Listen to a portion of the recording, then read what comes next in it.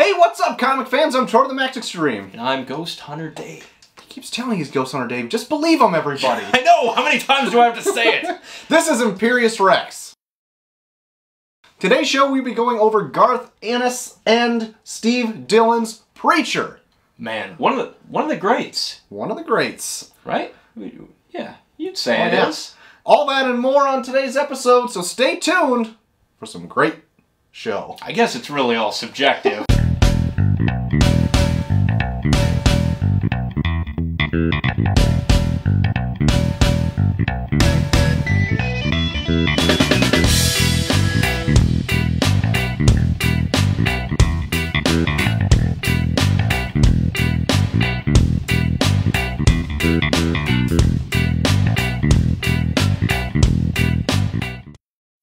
So Preacher dropped on AMC a few weeks ago, and it's taken the world by storm. Dropped from the heavens. Ooh, very good. Like what you did there. Yes. So we found I've got more. Keep going. Hold on. Keep them in the sack. All right. We'll let them out Genesis style. Yeah. So we thought it would be no more appropriate than to do the actual comic book run, Preacher. It stars the main character, Jesse Custer, who you see on this cover right here. He has a strange girlfriend who you meet. Tulip O'Hare. That's right. And his freaky vampire sidekick, Cassidy. Mate. His mate. His mate. It's one of my probably favorite reads. In fact, I gave this to my dad. It's one of his favorite reads as well. He really likes it. Your dad is a straight up cowboy. So he connected Jesse Custer. Absolutely. Like, it's, white on rice. Yeah, he's like, this is about me. Yeah, this is exactly what it is. This is what happened before I met your mother. Quick intermission before we get really into a deep dive here. I feel like this is an acknowledgement a long time coming. We had a helping hand in the editing chores because we're both busy people. And we like to thank them a lot, otherwise these shows wouldn't be coming out as frequently as they do. No, probably wouldn't have come out that week. Yeah.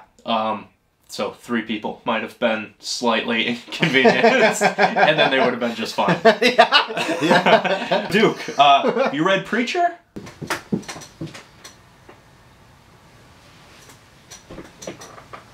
No, Dave. I have not read Preacher. Have you seen the show? I have done it. Without having any background, what do you think of them? I think that they're very interesting. I think that the comic would be a lot more interesting than the show, though. Interesting. Alright. Thanks for keeping it concise. Well, concise is what I do, Dave. And yeah, you should probably check back with me later. We'll check back with Duke later, see if you hear his thoughts on things. And those were thoughts that the Duke had about Preacher. Yes, Troy Potter to the Max Extreme. Those are the thoughts of the Duke. Absolutely. Preacher, I would say, does an amazing job telling big stories and small stories. They go for the grandiose at a lot of points, and a lot of it has a lot of shock value as well. King of shock value here. But he's like Mark Miller on crack. Yeah, yes, yeah. A lot of, oh my goodness. Anyway, you'll see it if you read it. But there's, my favorite arc, I think, is Salvation. And it's the largest arc, too. I like that one a lot, too. It's kind of near the tail end of the whole Preacher epic. How many volumes total is this? 10. Or 9. It's 9 okay. total. Yeah. Yeah, it's 9 total. But I think Salvation, what is that, number 7? 7. Jesse Custer. The grossest cover you will ever see. Jesse becomes kind of separated. Dude, what do you think of this cover? The cover, I think, is bold. It's sexy. It appeals to women as well as the deranged mind. Yeah. Altogether, I think the cover is very effective. Yeah. Right? If you're just walking along the comic shop looking for something a little interesting. Ugh. Oh. Yes, it does definitely have the ick factor. What's that remind? What it reminds me of, in short, is a cold summer's day, dancing across the face of a spider monkey on a moonless night. It reminds me of a wet, hot summer in Nepal. Oh! Oh, it's too late for that, Davy boy. Don't give this guy any ideas. This guy's already got all the ideas. Flat up, put a penis on the screen. Flat up what?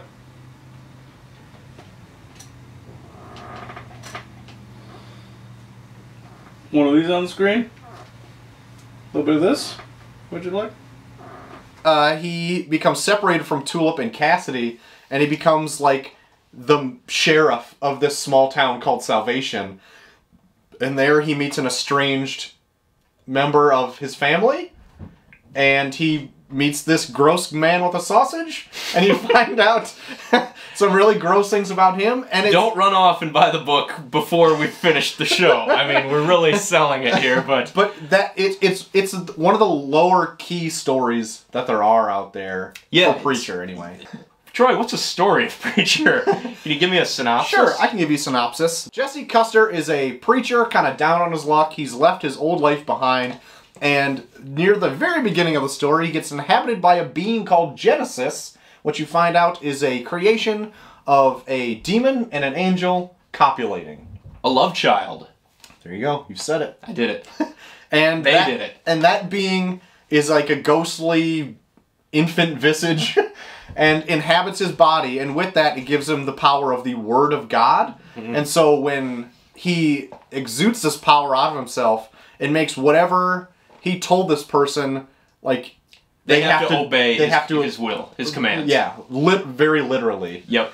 Which he ends up not even using a whole lot. I was going to say, I like this about it because it's the hook of the book. Yeah. This preacher can make you do whatever he says. Yeah. It will be the hook of the show. It is fuck. It's quite the hook.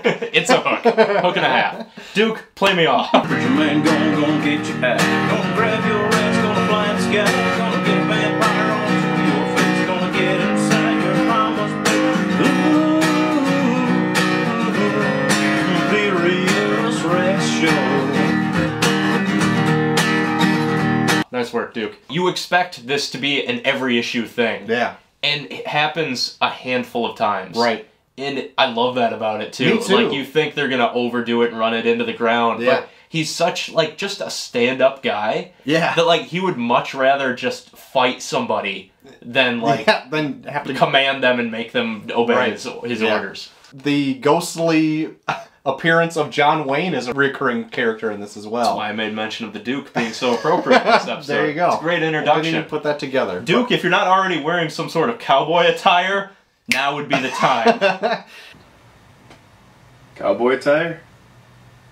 I don't think I have any cowboy attire, Dave. We'll wait.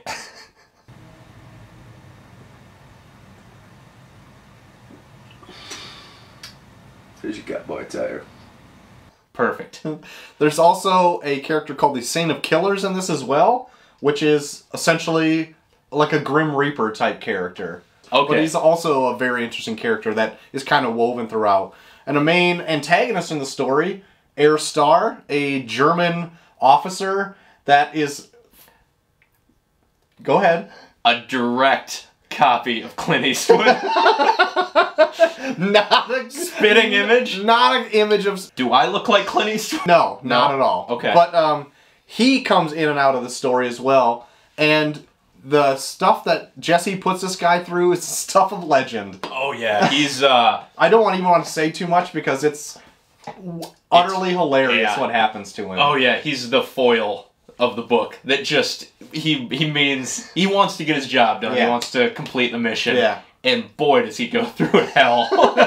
He's always on their tail, but he just gets put through the ringer. Yeah. Oh, my God. Some of the stuff they put him through. Wow. Dog bites his balls off, doesn't it? Not just his balls. The whole thing. The whole package. thing. The whole Franken beans. Whole That's enchilada. just one thing that happens to him in this. Oof. Duke, what do you think of that? What do I think of that? I think you should get your cock and balls chopped off every Tuesday, just for good measure. I know I do. No good. No good. No good.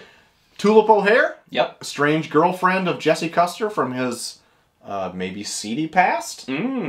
Perhaps. And I'm going to guess it is. yeah. Okay. It very well is. All right.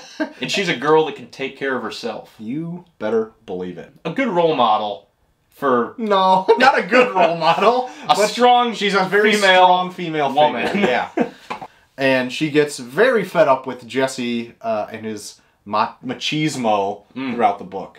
Extra machismo, please. The other member of this trilogy, Cassidy, an Irish vampire, quite he has quite the arc in the book because you like him a lot at first. Halfway to the end, maybe he becomes a shitbag. Definitely, maybe turns into a shitbag. He definitely maybe does. And I love to see that. Place bets? Shitbag? I think as far as bags of shit go, he is the shittiest shitbag that has ever shat in a bag of shit. With shit. I like his character progression in it a lot, actually. He's because it's not even a progression; it's a degression. Yeah, I have to say he's a fun best friend. Yeah, you know, exactly. he's the funny character that is just a screw up, a drunk. There's that one picture of him there's a picture of him somewhere in history. One of the covers where he's always got sunglasses on and he's just fucking covered in blood. Yeah, he's a vampire. Mm-hmm. I love it.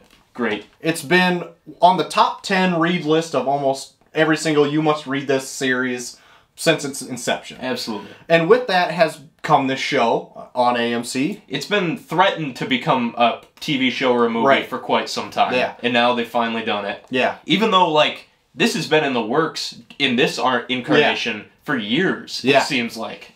I remember hearing about it like 2 years ago, maybe. And like years. Yeah, literally 2 years. Yes. That's the least amount of plural years you can have.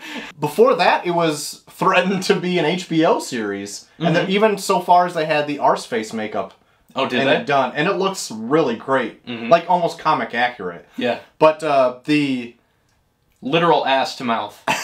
Yeah. The Preacher show has been out for a couple episodes right now, and I'm a huge fan. It doesn't follow the comic precisely, but that was even stated by Seth Rogen and Evan Goldberg on its creation, that we're going to take a little bit of liberties with it. So going into that, like, you shouldn't be upset that it's not following the comic to a T. And we talked about this in an earlier episode, too, that we've seen the first episode.